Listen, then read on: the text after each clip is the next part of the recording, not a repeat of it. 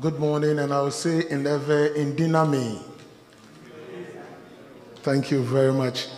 I'm representing the Honorable Regional Minister, Honorable Dr. Archibald Yao-Lecha. In fact, another equally important assignment has taken him off the office, and he has directed me, the Regional Economic Planning Officer, to be part of this ceremony. In fact, I want to say in the first place, Honorable Representative of the Minister of MOFA and the directors present, and again the Chief Executive. We have some MPs here. We want to acknowledge you. Our traditional authorities here, Togbo, Mamao, opinion leaders present, and the directors of VRA, and all key stakeholders. You will testify to the fact that agriculture is one of the backbone and it's one of the drivers when it comes to rural transformation. I've been part of this project in the monitoring process, and when the President, His Excellency, cut the sword somewhere 2018, we saw this project as one of the game changers in our economy. And its vision and aspiration is coming to reality. We've been monitoring this project, and I believe that if we all put our shoulders under the wheel, Ghana will be a better place for all. I always say the Volta region is one of the best regions in Ghana. I always call this region as a microcosm of Ghana. Microcosm in the sense that whatever found in any part of Ghana can be found in Volta region. I.e. the Volta, we have the sea, we have agricultural lands, we have hilly areas that we can grow coffee, we have tourism sites, waterfalls, monkey sanctuaries, crocodile ponds. I see that can be equally, equated to the one at Paga. And the region is so blessed. It's also another peaceful area. So I want to say that with the investors here, we want to say this is the right place to invest. If you want to invest, Volta region is the best place. And again, my regional minister has asked me also to communicate to the potential investors that are here, that we've created a platform to showcase all whatever you'll be producing. We'll be organizing the Volta Fair, and this fair actually is coming on from the 14th to 28th of November. Please take note of that. So if you are here and you are producing rice, you are producing whatever you are producing, we are inviting you to participate in this fair. It's a platform that we believe that we can use to project the region. It's a platform that we believe that can generate job opportunities when we do it well. And we need the investors to come and showcase it. And we have some few flyers around we will share with you. On this note, I want to say thank you for coming. And let's take opportunity of everything that will be said here. And let's be architects and act well. And I will say thank you very much.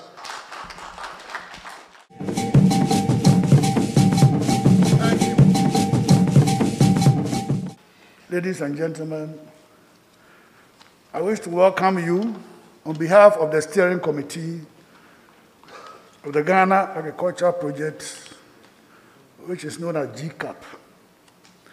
And I wish to also express our appreciation for your response to our expression of interest to invest in the Pond Left Bank project as an agricultural entrepreneur. In fact, we had over 100 responses. Chairman, over a period of about 4 years, nearly 200 million Ghana cedis has been spent to ensure that water is available for farming throughout the year on the 2,000 hectare land under command and 1,500 hectare of land out of command in Togome traditional area. And in a moment, we will take you through a PowerPoint presentation that will give you a deeper insight into the level of development undertaken under the Pond Left Bank Irrigation Project.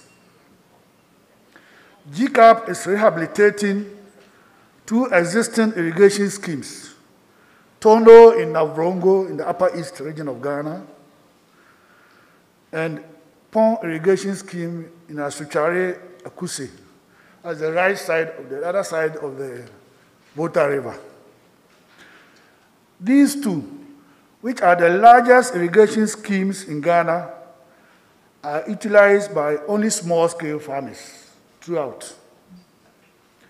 After over 30 years in operation, these schemes have run down and government had to intervene to rehabilitate them. The Chairman, given the lessons learned, we have decided to introduce medium and large-scale farming in the Pond Left Bank Irrigation Project, with some provision made for small-scale agrowers, especially the 21 communities surrounding the project site.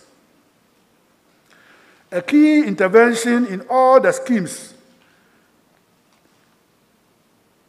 to ensure sustainability is the introduction of new scheme management entities called SME. These SMEs would work with water users associations to ensure that resources are productively used and accounted for through maintenance of key infrastructure, provision of adequate security, as well as sound environmental practices. There are numerous business opportunities that would complement the farming activities. Example, warehousing, transport, plant hiring and maintenance, housing, etc. And these are all opportunities that we invite you businessmen to look at.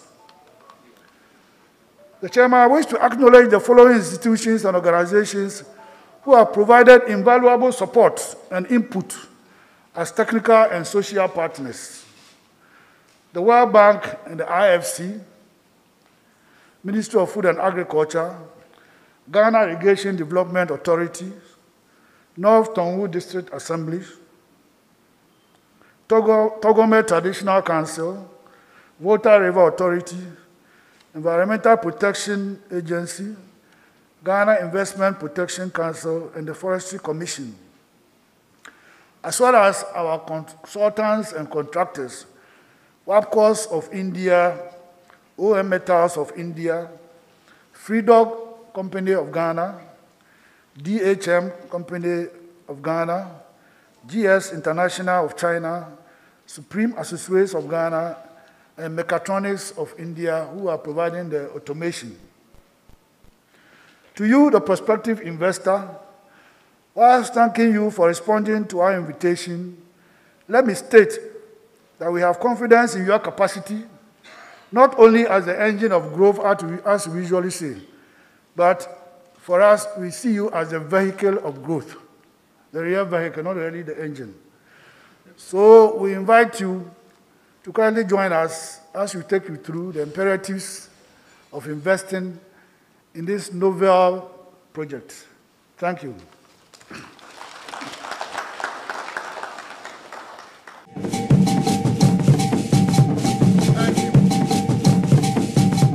Mr. Chairman and representative of the Regional Minister, the District Chief Executive of Non-Tong, honorable members here present, the Man Kralo of Togweme Traditional Area, Chief Executives and Directors here present, the Minister's Chief Technical Advisor, the task team leader, World Bank, distinguished invited guests, our friends from the media, ladies and gentlemen. Thank you all for your presence here this morning to participate in the Pond Left Bank Irrigation Project Investor Conference. The forum presents an important opportunity for greater insights into existing opportunities for investment in the Pond Left Bank project specifically and irrigation in general. Undoubtedly, irrigation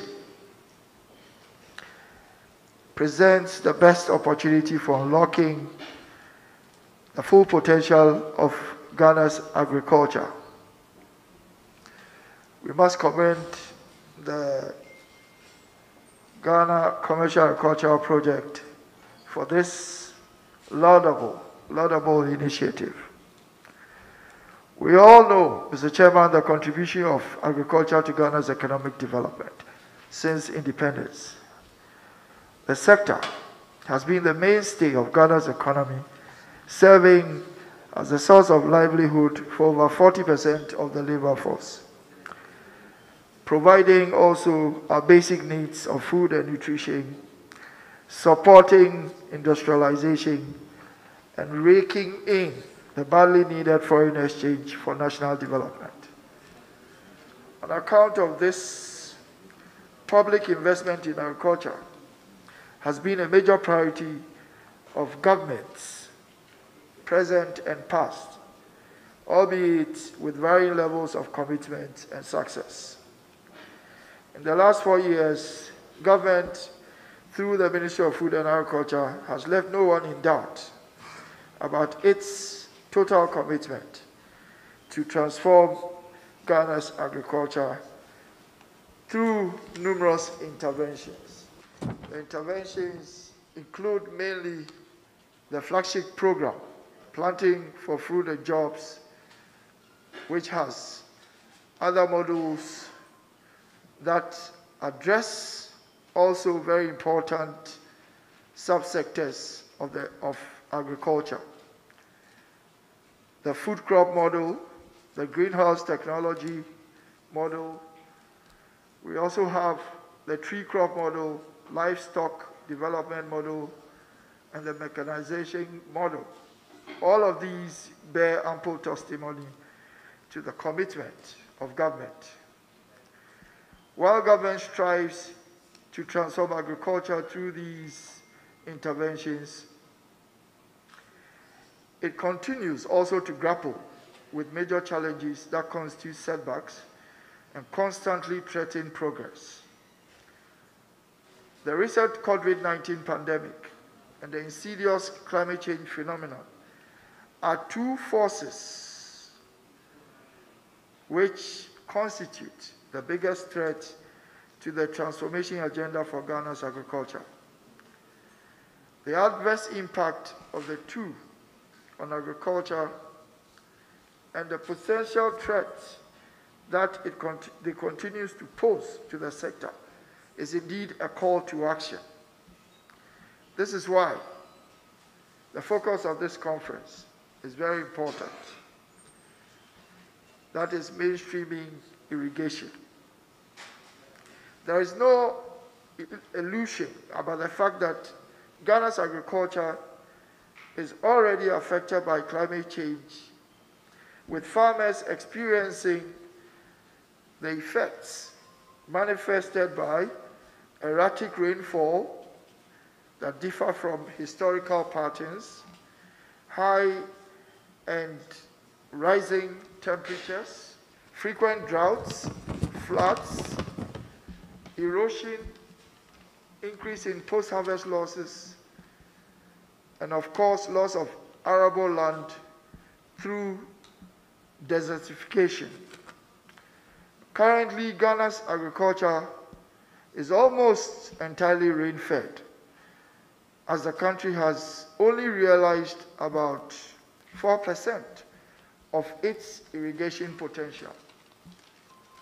Clearly, there is a need for greater investment in irrigation in Ghana is to build the needed resilience to combat climate change and, of course, as we all know, the pandemic of COVID-19. Thankfully, the Ghana Commercial Agriculture Project of the Ministry has been a major vehicle for delivering irrigation projects in the country. Under GCAP, or the project, government is working assiduously to improve agricultural productivity and production among nucleus and smallholder commercial farmers. As part of the implementation arrangements, GCAP activities are focused on three main pillars. These are the rehabilitation and expanding, wherever possible, and modernizing of irrigation infrastructure, reforming irrigation institutions like the Ghana Irrigation Development Authority and ICO. 3, sustainable utilization through efficient scheme management. Sustainable utilization through efficient scheme management. Currently, ladies and gentlemen, GCAP is undertaking the rehabilitation and modernization of the 3 major irrigation schemes, namely the Pong Irrigation Scheme in the Eastern and Greater Accra region, Tunnel Irrigation Scheme in the Upper East region, Pond Left Bank Irrigation Project located in the Volta region. The Pond Irrigation Scheme and the Pond Left Bank Irrigation Project will make available 4,000 and 2,490 hectares of irrigable land for all year-round cultivation, respectively. At the Pond Left Bank Irrigation Project, government has added 3,300 hectares to the country's total irrigable stock. This irrigation scheme, therefore, offers a unique opportunity for commercial agriculture across the entire value chain. We expect to see resourceful commercial farmers taking advantage of this opportunity to increase economic activity within the project area and consequently increase paddy rice production levels by 14,000 metric tons, create 12,000 direct and indirect jobs, and improve incomes and livelihoods. Mr. Chairman, expected annual revenue from direct farm operations is estimated at over 30 million Ghana cedis. In addition, the project will generate demand for downstream activities, including aggregation and haulage services, agro-processing, packaging, and marketing services. It is our expectation of the ministry that through this investor conference, your interest in participating in the scheme will be heightened and lead to your partnership with government to achieve full benefits of the investment that has been made by government. That said, ladies and gentlemen, Mr. Chairman, I wish all of you fruitful deliberations, a mutually beneficial outcome of this conference. I thank you for your kind attention, and may God bless us all.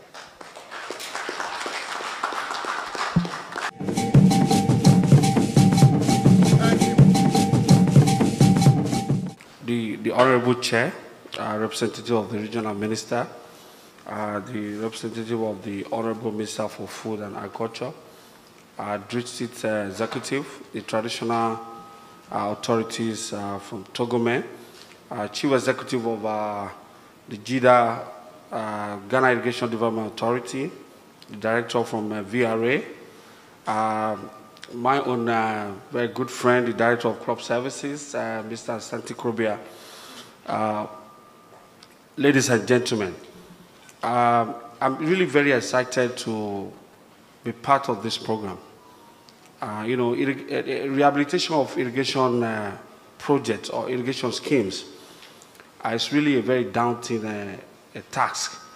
So it gladdens my heart to see that we are gradually moving to the next stage, where we start utilizing the investment that the government has made. We all know that this type of investment is justified on a number of grounds. You know, there's increasing risk associated with rain-fed agriculture. There's also, you know, a narrative that we want to change. The history of public irrigation schemes. I think GIDA is already doing a lot of very good job promoting integrated water resource management, where the farmer themselves or the water user association are already taking, you know, a very prominent role.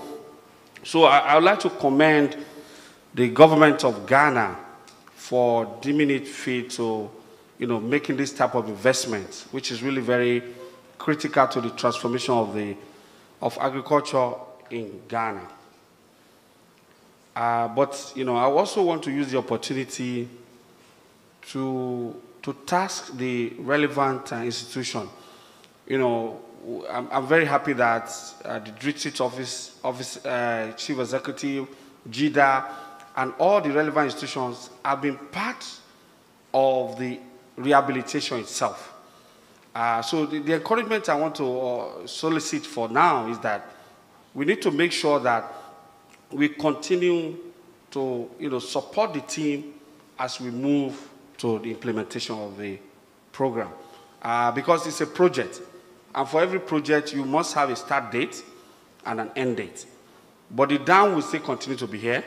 The irrigation schemes will still, so we need to take advantage of the opportunity the government has offered to the community to make sure that we maximize the benefit of the facility. We want to change the narrative of irrigation schemes that are grossly underutilized. And that's why we are bringing in investors from medium to large-scale farmers who will, you know, work with our smallholder farmers, you know, bring them, you know, integrate them into the global value chain, and also generate a lot of employment and economic activities in the communities around there.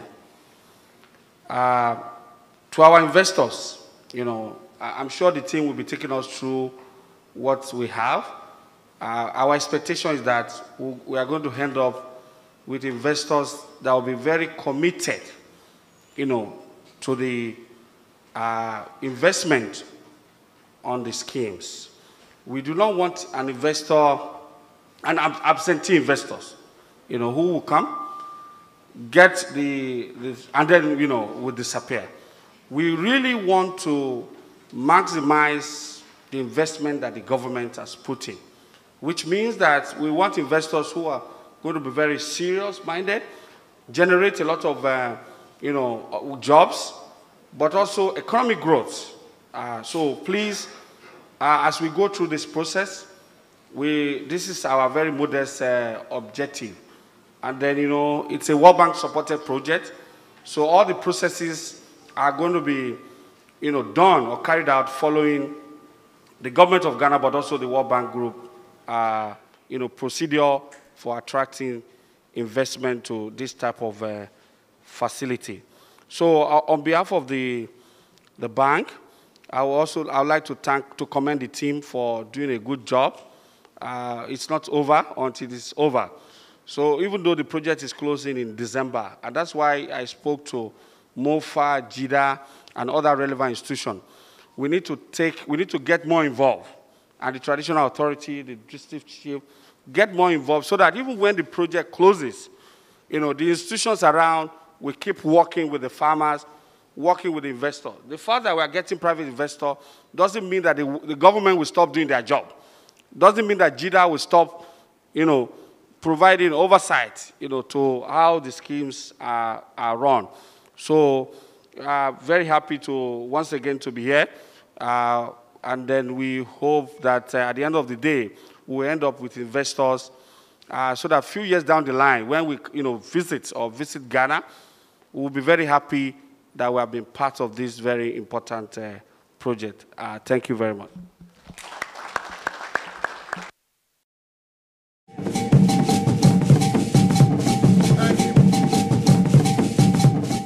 Mr. Chairman, the project coordinator at GCAP, our distinguished investors, our honored guests, ladies and gentlemen, Miawe Zone.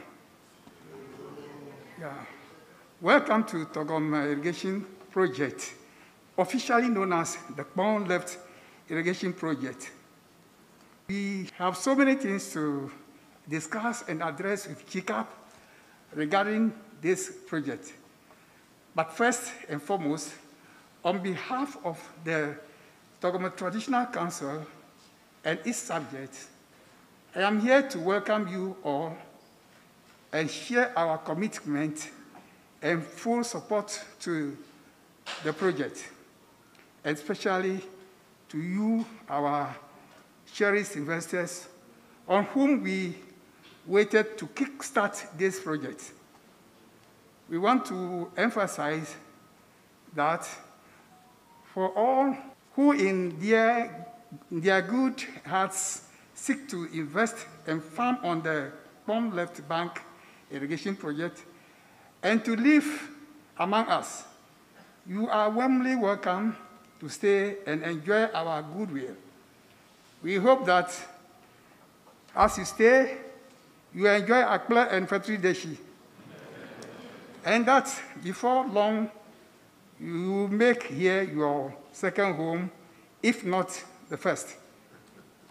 Now, let me share a little insight on the Kpong Left Bank Irrigation Project and state our position as the Togom Traditional Council. First, let me emphasize that we are the first owners of the Kpong Left Bank Irrigation Project. The Kpong Left Bank Irrigation Project, after decades of conception, was first realized by MIDA between 2009 and 2013. MIDA has then intended to develop a 2,000 hectares area to provide irrigated agricultural lands, mainly for smallholder commercial agriculture. For that reason, about 1,600 of our farmers were organized and trained by MOFA agents across 18 communities in the project catchment area. Betfro was identified as a main anchor farmer to provide technical support, market linkage, and the communities to us, the smallholder farmers, organized under TATFU, that is Togom Area Cooperative Farmers Union. 10 other mid-sized farmers, commercial farmers, including Anyako Farms, Jokopan, etc., were identified to provide similar support services to us on FBO by FBO basis. Unfortunately, only 450 hectares net area was developed under MIDA, and 400 hectares allocated to 980 farmers from our communities. Unfortunately, again, after extensive agronomic training programs with Betfro and other 10 mid-sized commercial farmers hardly provided any other support to our farmers. Farming activities started in 2014, but unfortunately, again, the furrow irrigation infrastructure was a little use to our farmers. Unless they could afford to lift water from the canals using pumping machines, the laterals could not deliver water directly to the individual farmer's field. Lo and behold, GCAP came onto the scene in 2016 and commenced feasibility studies and designed for the rehabilitation and expansion of the Pond-led Bank irrigation project from 450 hectares to 2,000 hectares. At that moment, we knew our God has not abandoned us. We welcome and supported GCAP throughout all their activities. GCAP in turn engaged all our communities and assured us that all farmers will be allocated lands on the scheme after its completion. GCAP assured us that farmers interested in rice cultivation will be allocated at least a hectare each and an acre each for vegetable farmers. Now, it is worthy to note that apart from the 2,000 hectares land area for the Pond-led irrigation project, Vetro has acquired 1,090 hectares. Goshen Farms has also acquired close to 1,500 acres, and Freshfields has also acquired some 1,000 acres, all within the project catchment area. This brings to a total of 10,225 acres of lands acquired from the area. As it stands now, we have nowhere else to go for our farming activities except to the Pond-led Bank irrigation project command area. All the lands are acquired in the area where dispossessed our farmers of any alternative farm lands. The only land left are those under the 2,000 hectare Pond-led Bank irrigation project area. Hence, it will be suicidal for farmers from our communities to be denied fair and adequate land allocation on the project. On this note, the Togomo Traditional Council and its subjects continue to welcome the support to the Pond-led Bank project. We are grateful to the government of Ghana, GCAP and MOFA for this project and how far it has come. Again, we welcome the investors to work on the scheme and to provide opportunities to our people and the people of Ghana at large. We will participate and work equally on the scheme, respecting every rules and regulations designed to ensure smooth and successful operation,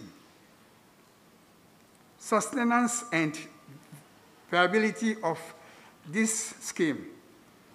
But we insist that to tell of this project command lands must be allocated to our teeming youth and farmers numbering at least 1,600. Majority of these farmers are women who are all ready and willing to farm on the project.